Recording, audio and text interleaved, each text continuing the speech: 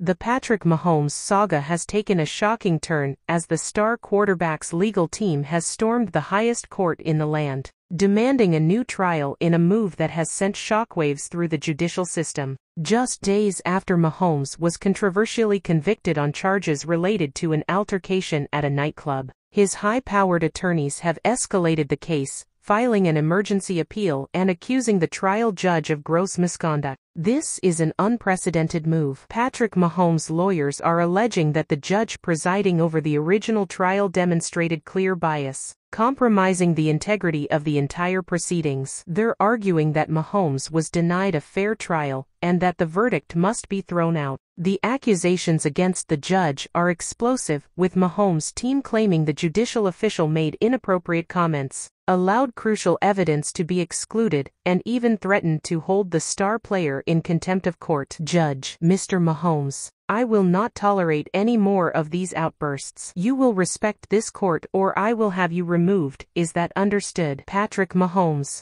But Your Honor, I'm trying to defend myself here. This isn't fair. Judge: One more word and you'll be in jail. Now sit down and let your attorneys do their job. With the stakes higher than ever, Mahomes' lawyers are pulling out all the stops, arguing that their client's constitutional rights have been violated, and that the only remedy is a brand new trial. The conduct of the judge in this case was completely unacceptable. He allowed the prosecution to cherry-pick evidence. He shut down our key witnesses, and he made it clear from the beginning that he had already made up his mind. Patrick Mahomes deserves better than this, and we're going to fight tooth and nail to ensure he gets the fair trial he was denied. The High Court appears to be taking the allegations seriously, with the justices already scheduling an emergency hearing to consider the appeal. Legal experts say the stakes couldn't be higher, as a decision to grant a new trial could have far-reaching implications. If the Supreme Court agrees that Mahomes was denied a fair trial, it would be an absolutely seismic development. Not only would it overturn his conviction, but it could also call into question the integrity of the entire judicial process in this case. This is the kind of thing that shakes public confidence in the system. Meanwhile, the prosecution is fighting back, accusing Mahomes' team of trying to